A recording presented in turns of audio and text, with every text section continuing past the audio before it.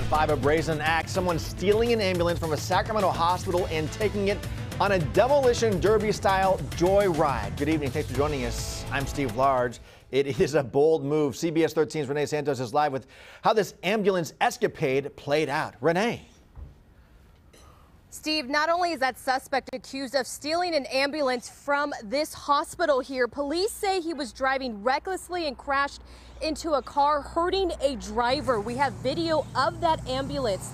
The suspect is accused of stealing. The emergency vehicle that belongs to the Sacramento Fire Department was located abandoned in an alleyway. This caused quite the ruckus near 23rd and D Street around 11:30 last night. Police say the suspect tried to run away after hitting an uninvolved car, again causing injuries to that driver, that innocent driver there. A police helicopter was able to track down that ambulance. The suspect was eventually arrested and is facing serious felony charges. Steve Passel lives nearby and heard the commotion. Tons of sirens descend on the neighborhood from every direction, and then it all went quiet, and there were police everywhere. They were down there, across the street, in the alleys. They were spotlighting things.